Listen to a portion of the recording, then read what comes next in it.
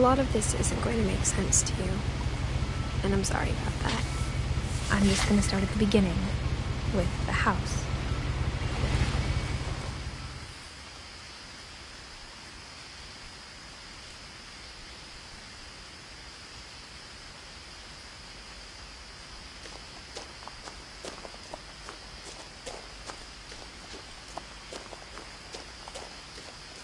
I lived here until I was 11, but I wasn't allowed inside half the rooms.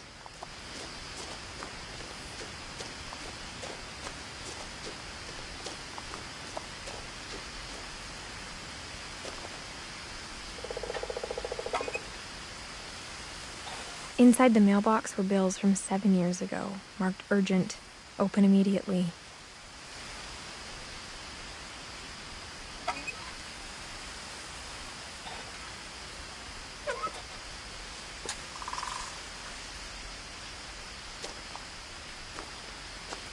I hadn't been back since my brother Lewis's funeral.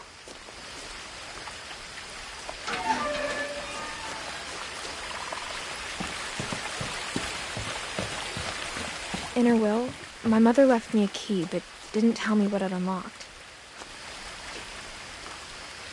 Maybe she thought I'd know, or she thought that the mystery would be enough to bring me back.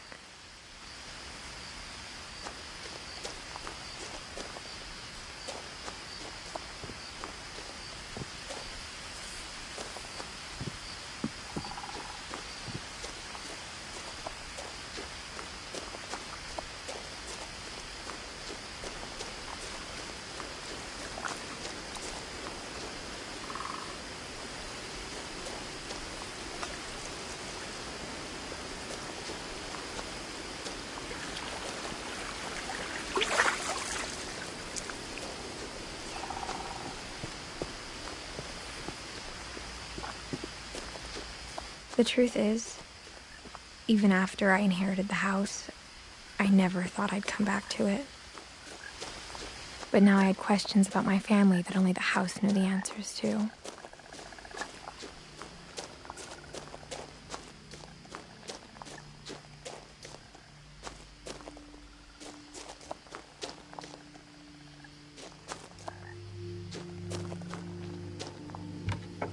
The woods around the house have always been uncomfortably silent, as if they're about to say something but never do.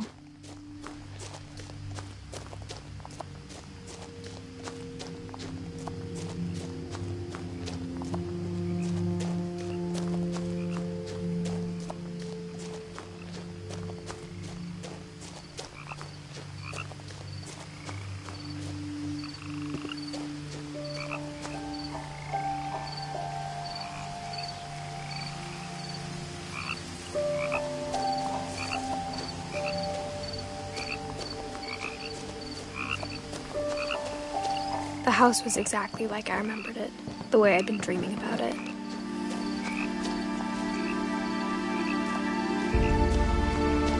As a child, the house made me uncomfortable in a way I couldn't put into words.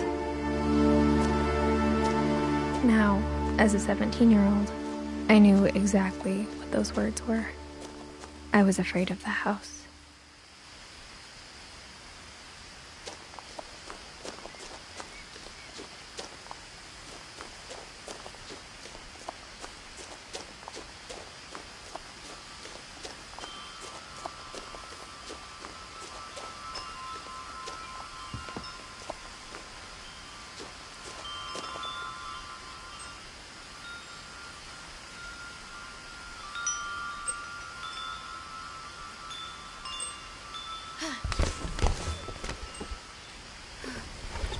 Crawling through the doggy door used to be a lot easier when I was 11.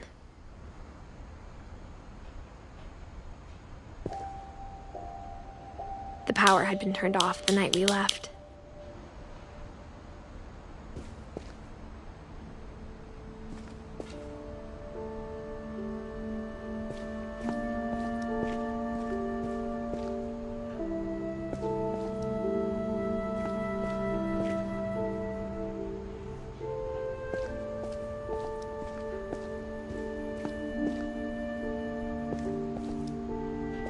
For the first time in years,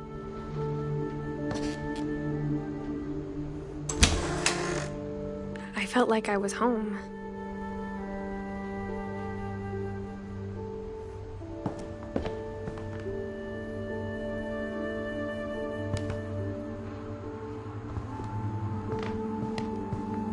But instead of a family, there were just memories of one.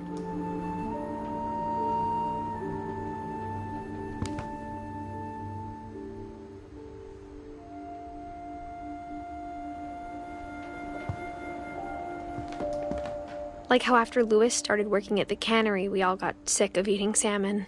Except our cat, Molly.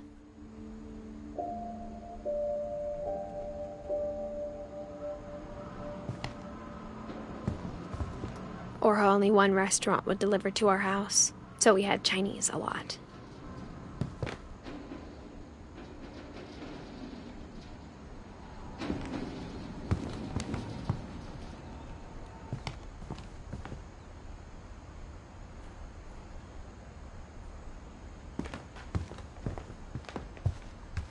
The table was still a wreck from the night we left. It was like a bomb had gone off, killing everyone but sparing the furniture.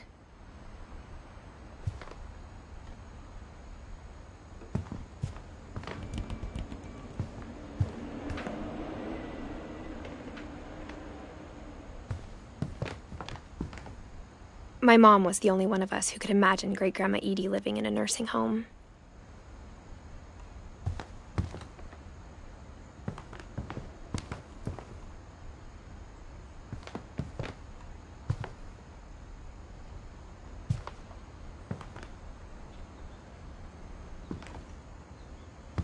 Nothing in the house looked abnormal. There was just too much of it, like a smile with too many teeth.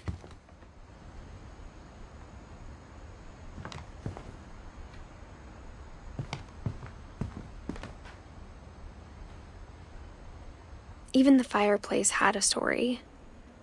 Edie told me the bricks came from the original house, after it sank.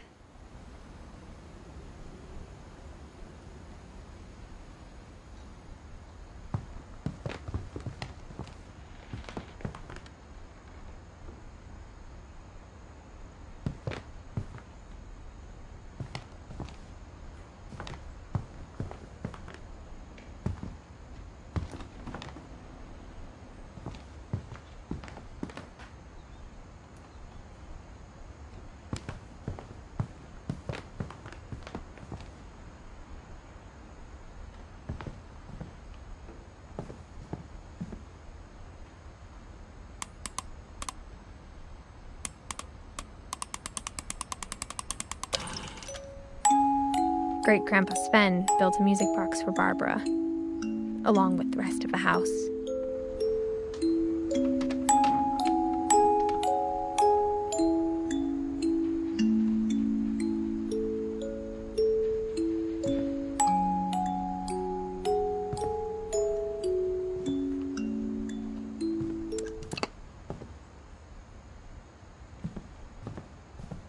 A lot of things got left behind in the whirlwind of that last night.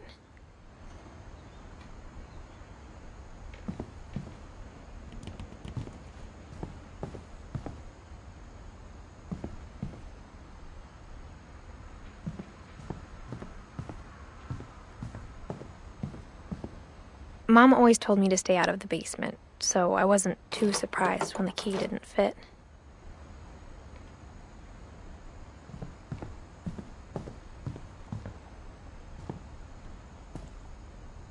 After Milton disappeared, Mom sealed up all the bedrooms. Then Edie retaliated and drilled peepholes.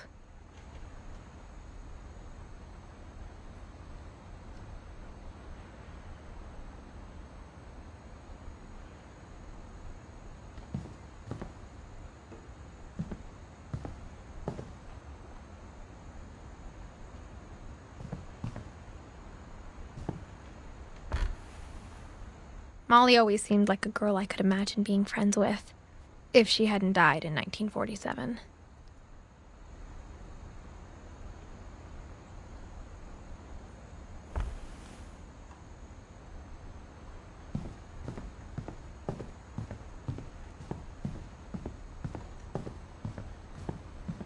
Whenever people ask me about my family, the first thing they always want to know about is Barbara.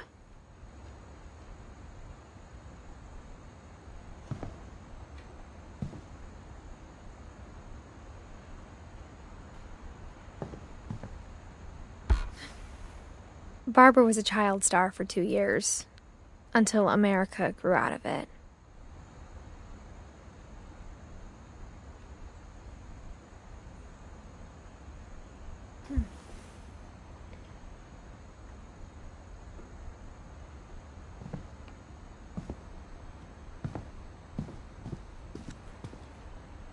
Mom must have locked the third-floor stairs on the night we left.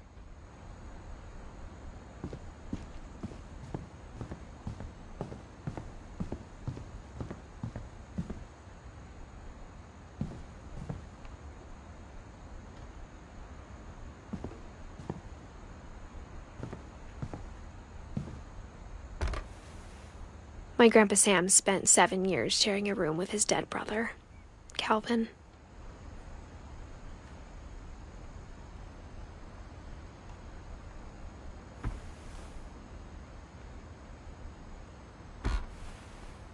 As a kid, I just assumed every house had peepholes and sealed rooms you weren't allowed inside of.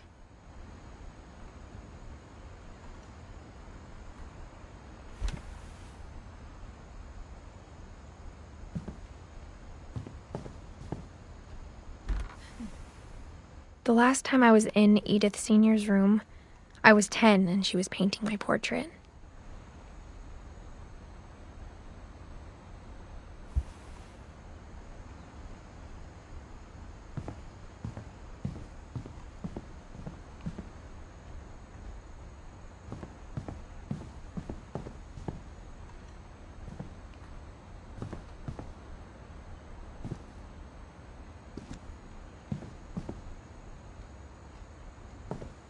I spent a lot of time playing in Great Uncle Walter's room.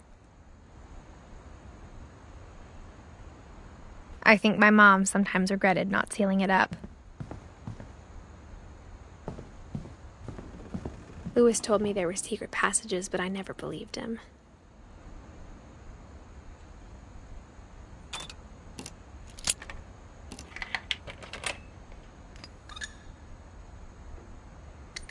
Turns out, my mom was really good at keeping secrets.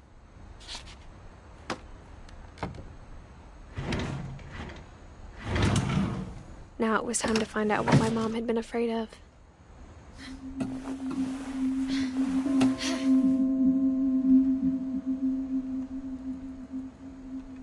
From the paintings on the wall, it was clear my brother Milton had been here before me.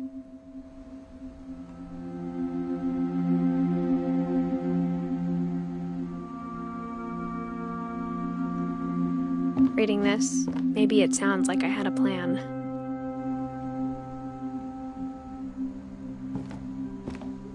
But I had no idea what was behind that door.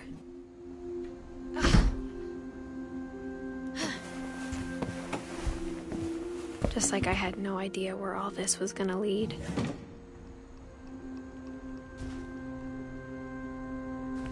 I grew up looking at Molly's room through the peephole.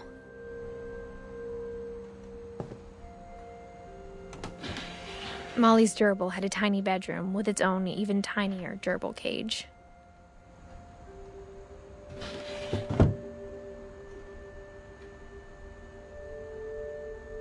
Being inside for the first time, I felt like I'd stepped behind a painting.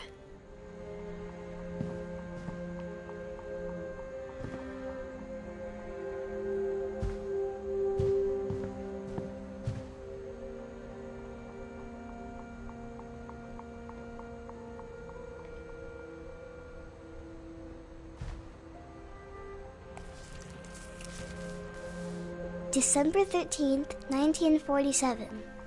Dear Diary, I'll be gone soon, but I wanted to tell somebody about what's gonna happen. It started when Mom sent me to bed without dinner. I woke up and I was starving, so I looked around for something to eat.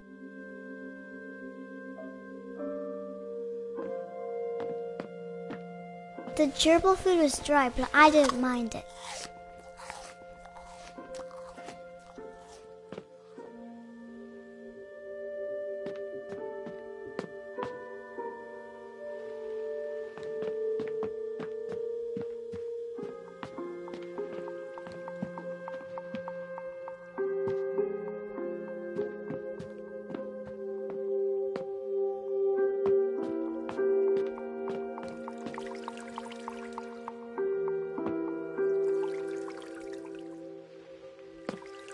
thought about eating Christopher, but I held back.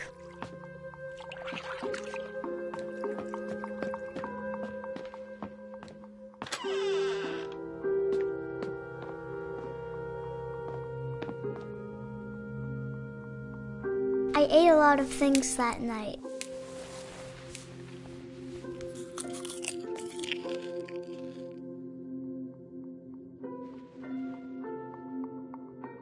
I kept eating and eating.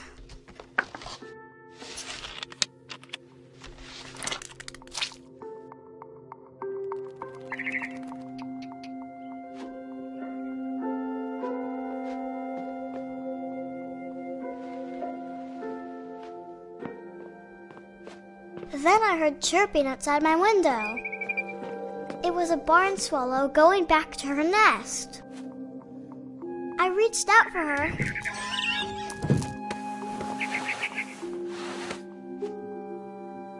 And suddenly, I was a cat.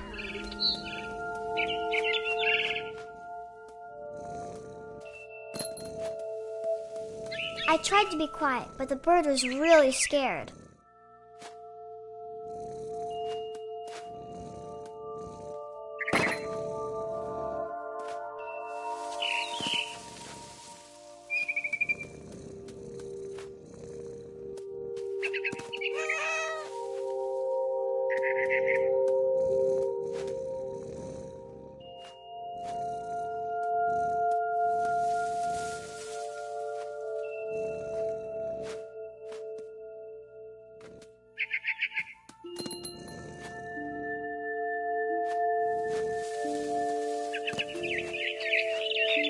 Mom and Dad didn't even look at me.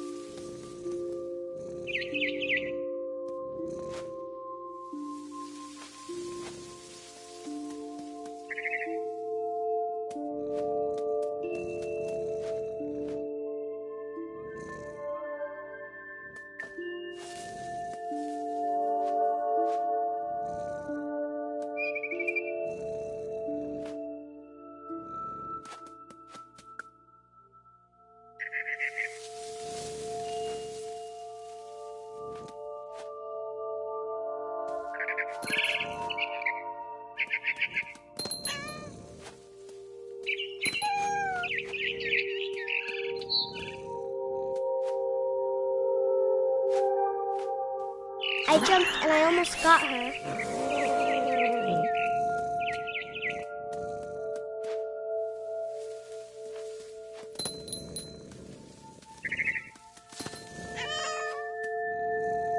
I could tell she was getting really tired.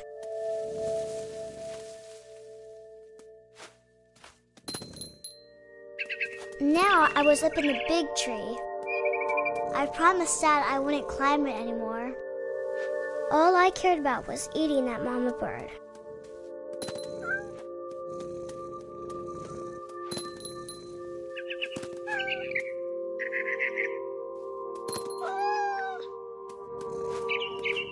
I gobbled her up. And suddenly, I was an owl.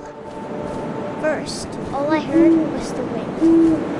Then I heard little teeth nibbling in the grass.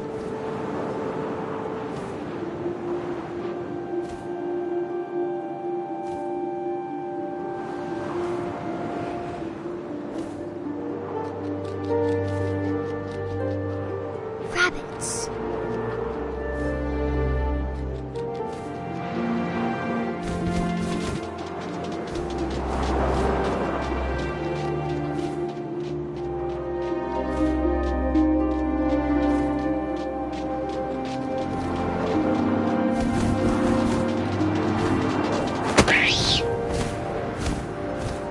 I imagined his face looking up and seeing mine through my talons.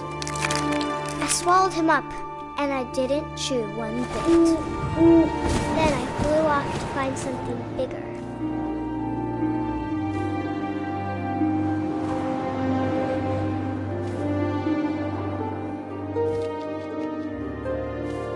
mama rabbit.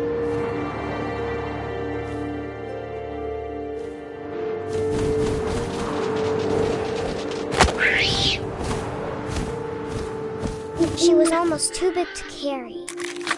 I started choking, but I couldn't stop eating. And suddenly, I was a shark.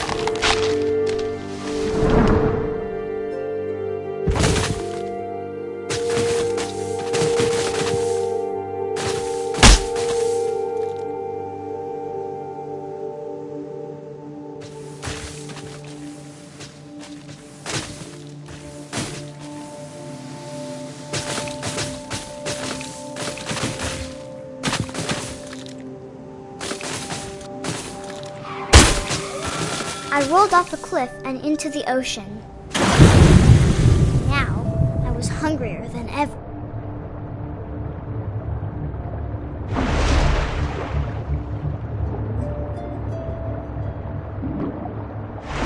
I wanted fat, juicy seals.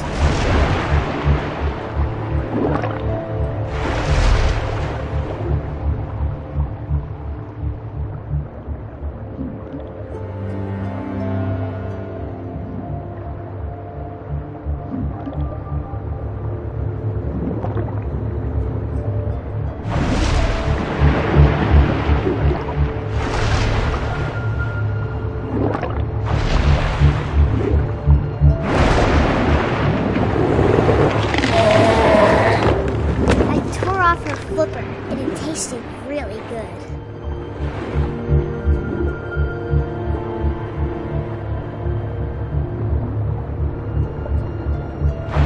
Grabbed on tight, but I was so hungry I jumped out of the water. When I opened my eyes, everything had changed.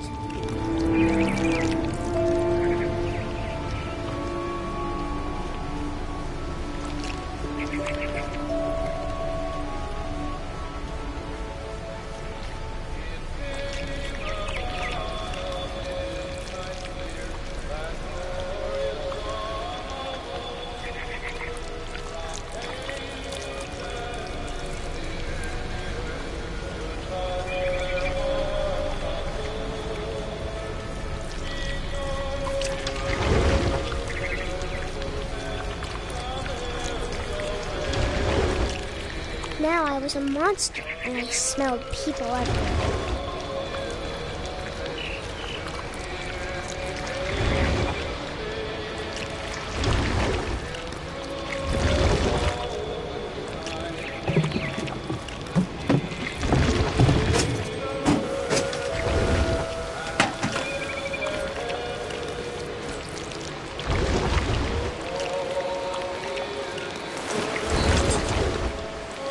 I was big, but I moved real quiet.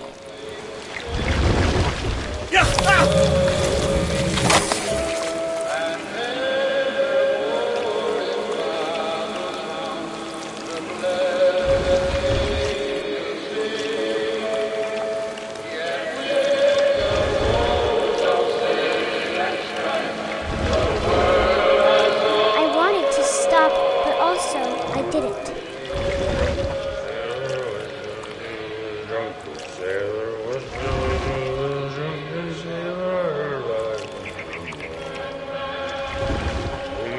Belly was rusty. His belly was rusty. His belly was rusty. Razor.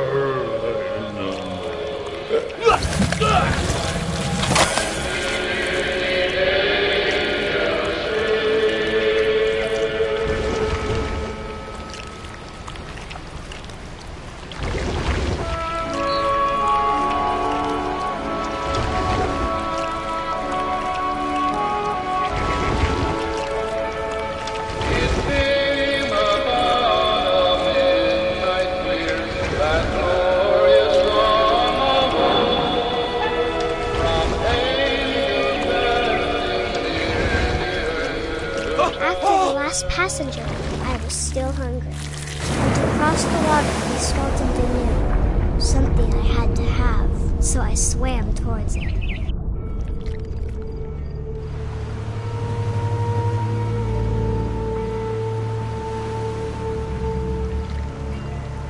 I slithered onto the sand, and the good smell went into an old pipe.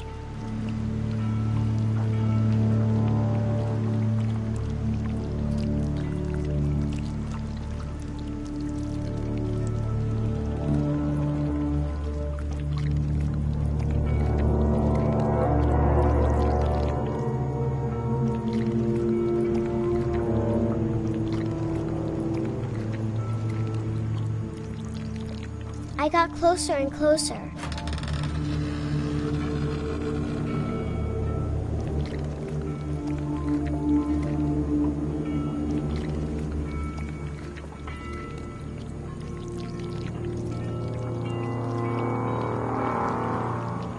All of my stomach started growling. And suddenly, I was me again. I held my breath for a long time, but I couldn't hear anything. I think it's waiting for me to fall asleep. But it's not going to wait much longer. It needs to feed, and we both know I will be delicious.